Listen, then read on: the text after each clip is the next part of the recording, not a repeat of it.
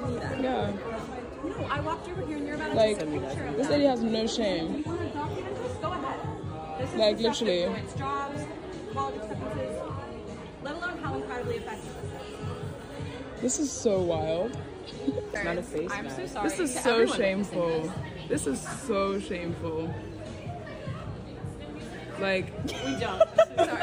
A video that's now gone viral captured the moment an apparent Sephora employee in Boston confronted a young woman in blackface for her offensive behavior. The incident sparked outrage and even prompted Sephora to reiterate its commitment to inclusivity. And you know it's deep when they start issuing statements. The video, which was originally posted on TikTok, captured the employee confronted a woman and a young person believed to be a teenager who's wearing dark makeup resembling blackface, and I'm just going to go ahead and call it blackface, and seemingly posing for photo opportunities. Yes, this wasn't a, oops, is this blackface? This was, look at me. The employee actually goes to great lengths to try and save the woman from herself, highlights the potential consequences of her actions, including jeopardizing job prospects and college admissions, while emphasizing the deep offense that it caused. And you know what? Shout out to her for trying to save herself, the store, the brand, and that family from themselves. She definitely is a real one and probably deserves some sort of promotion. If for no other reason than she protected the brand, since I know just doing the right thing or being a good person wouldn't have been enough. We don't reward that. But she did save y'all some money. So there you go. And you definitely can't say you didn't know. In fact, it's on film, having the whole thing laid out for you. The person who initially, by the way, posted the video described feeling disgusted and disturbed. So forget the reaction after the fact online. This was the reaction in the store, and still that wasn't enough of a deterrent. Boston. I've gotten on y'all enough over the years, and deservedly so, but they didn't deserve this. Let's go to the videotape. Okay, here we are at the outset of the entire situation. Here you see somebody attempting to talk them down from whatever it is they're engaged in right now. They're here in the turquoise and black, seemingly defending whatever it is that this young lady is doing. And here you see the caption, teenage girls in Sephora using makeup samples for blackface. And I got to say, if that is in fact makeup samples, and I'm assuming that it is, it might be a mask. I'll get to that a little bit later, but that's a lot of samples. I mean, even if it wasn't black, this would be objectionable. This would be objectionable to use any amount of that kind of makeup if you are in fact not spending money. Let's go ahead and let it play. Send me that. yeah. No, I walked over here and you're about to Like, take a picture of this that. lady has no shame. She just said, I walked through here and you took a picture of that. Oh yeah. So doesn't just happen to, oh, I was in the midst of something and it came out black and here's everybody taking out their phones. No. You were taking a picture of that. You want to document this? Go ahead. You want to document it? Go ahead. That's exactly what she said. I was walking through here and you were taking a picture of that. If you want to document it, go ahead. Send me that. Yeah. No, I walked over here and you're about to Like, take a picture of this that. lady has no shame. You want to document this? Go ahead. This is Like, the stuff that literally. promotes jobs, college acceptances. Listen to that. She's telling you this is the stuff that affects jobs, getting into college, and the authority figure just walks away. Oh yeah. Miss me with this as non-intentional. Let alone how incredibly effective this is. This is so. Yeah, we're trying to explain to you how incredibly offensive this is, and that's where you walk away. That's the thing that drives you away, is me explaining how offensive your own behavior is. wild. It's not a face I'm mask. so sorry. This is- And listen to the narration. Let alone how incredibly effective this is. This is so wild. This is so wild. She already had the phone out talking about this is so wild. When something like that happens in public, how long does it take you to first see what's going on? Because I'm assuming you didn't watch them come in and say, they about to do blackface. So she had to come into the store, go and do the blackface. You notice the blackface. You look aghast. You have the idea to take your phone out and document what's going on. How long does that take? at least a couple minutes, right? Like 5 minutes, 10 minutes, something like that. This has been going on. Not a face I'm mask. so sorry. This is to so everyone shameful.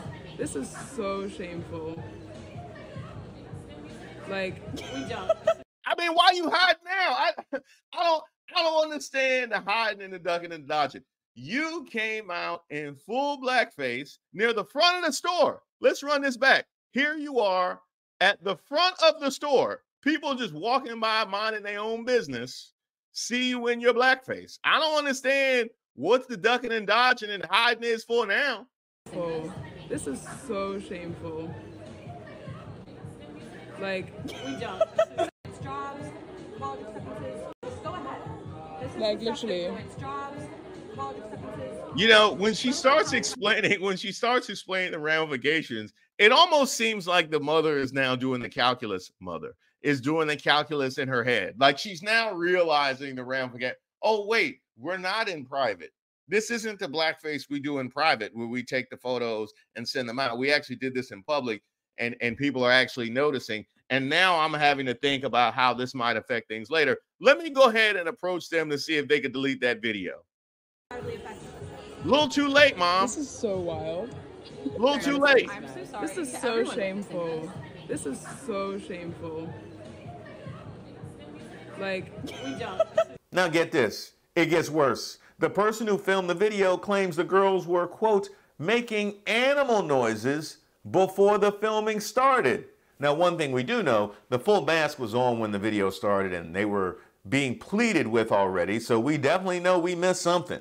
Now, Sephora responded swiftly. In a statement, the company expressed its disappointment with the shopper's behavior, confirming their removal from the store and emphasizing its zero-tolerance policy for such actions. It aims to foster a welcoming and inclusive environment for all of its customers. They said, quote, we are extremely disappointed by the behavior of these shoppers at our Prudential Center location.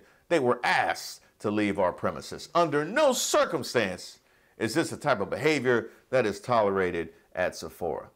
Now, there have been some, and I know there'll be some in the comments of this video, like after this became public, who said it looks like she was just using a face mask or some kind of facial peel. You got to excuse me because my Sephora knowledge is limited. And you know what? That's possible. But first of all, is that something you're allowed to do inside the store? And more importantly, that wouldn't explain the reported animal noises or the reaction to the people who were there. Like, people are shocked and disgusted in the moment and taking their phones out. And not one, not a bystander or any of the people say, oh no, this is just a facial peel. Yes, that sounds like an imaginary lifeline you're throwing them. And I don't imagine you take a bunch of photos when you're in the middle of a facial peel either. I'm just saying, if you accidentally stumble into something racist, at the very least, be on record trying to explain why it's not and it was an accident.